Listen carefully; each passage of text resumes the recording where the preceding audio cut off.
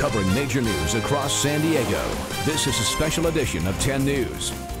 Welcome back to 10 News. I'm Kimberly Hunt. And I'm Steve Atkinson. We have some breaking traffic news in the North County where a big rig has flipped over, causing lots of problems for your commute. Let's get the details from our time saver traffic reporter live at the 10 News Experience.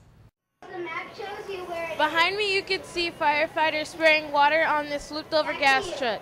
The view from SCI0121 shows the back of it on fire. If we go to the map, you can see that the smoke has closed the 15 freeway. It's a mess. Back to you in the studio.